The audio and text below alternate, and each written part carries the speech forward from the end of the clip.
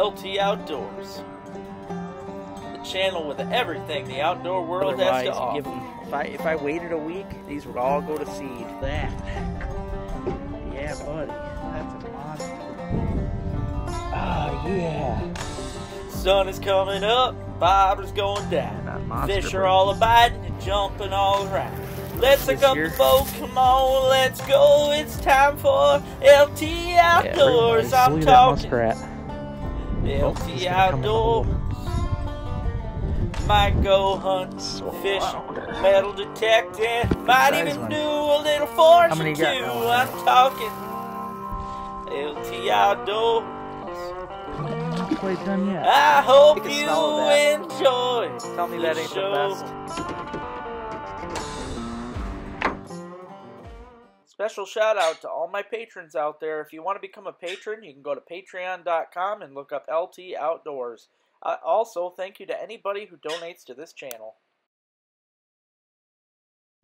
Hello everybody, welcome to another episode of LT Outdoors. This episode's totally different, alright? And it's going to be kind of a short one too, so I apologize for that for any of you that were looking for a long one. Probably not anyways, it's a holiday weekend, get out and have some fun.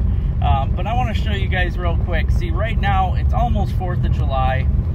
It's the end of July. Tomorrow, I think, is the last day. This is the best time of year to get out and find asparagus, okay? Not to find it to eat. It's too far gone. But it is the best time to get out and actually find it. This is when you want to get out. The asparagus is going to look super bushy, which makes it stick out like a sore thumb. And that's no joke. You get out, you find it now.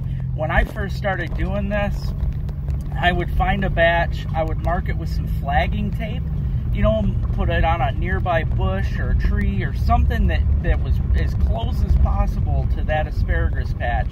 That way, next year, in the spring, when it starts growing, always around, you know, end of April, early May, at least up here, I would start driving around slowly, checking my marked spots, and after 2 or 3 years, I didn't need my flag tape anymore. I'd learned them enough where I could drive around and I knew right where to go every time.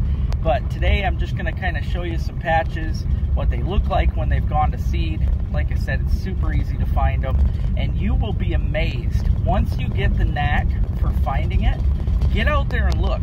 And I'm telling you, if you're in the state of Michigan, you're going to find it everywhere. You're really going to be shocked. It is everywhere.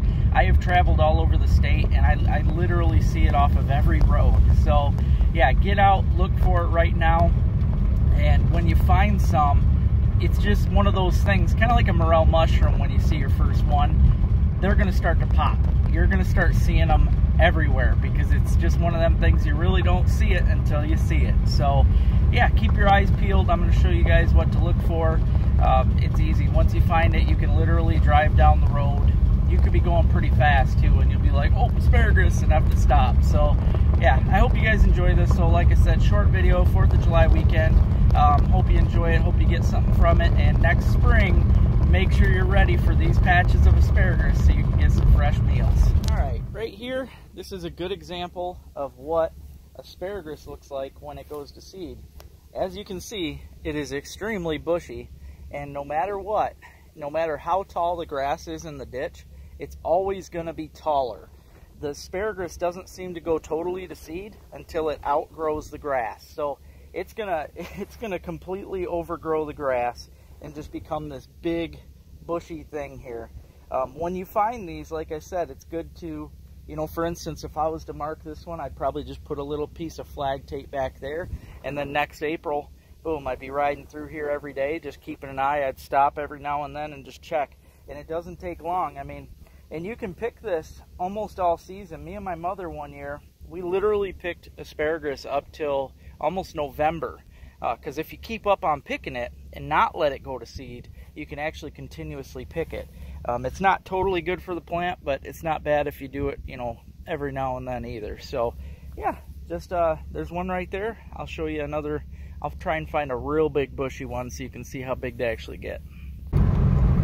Now, one thing I should probably mention, guys, is when you are out looking for the asparagus, keep your eyes peeled in the ditches, okay? The asparagus is mostly going to be growing on the edge of the ditch or straight out of the ditch, somewhere along the ditches. The asparagus loves to grow right along the ditches, so that is your best places. Also, focus on old country roads if you can, old dirt roads, things like that out in the middle of nowhere.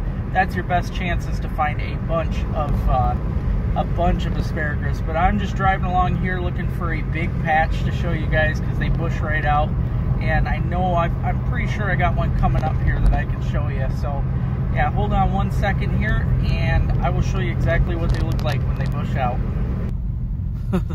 Here's a monster. I don't know if you can see that contrasted against the bank, but man, that thing's a beast.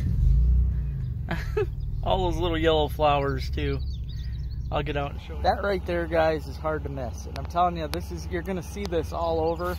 Once you see the first one, it is truly hard to miss.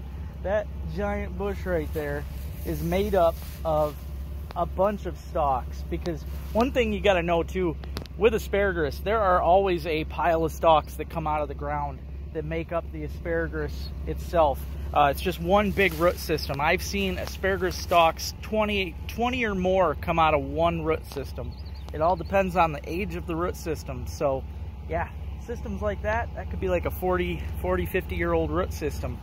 It's big asparagus. But keep your eyes peeled, guys. Look for that big stuff. Looks like a bush with yellow flowers in the ditches. You can't miss it. Best time of year to go look for it. Get you some flagging tape, mark it, and go pick it next spring. You can go to get your hands on last year's epic panty pounders or this year's new pig pounders. Well, it just got a little easier, guys. I now have a website. You can go to www.ltoutdoorslureco.com. Check the website out, and if you don't feel like getting them online, you can also go to these fine stores. Want to know where you can find LT Outdoor Lures?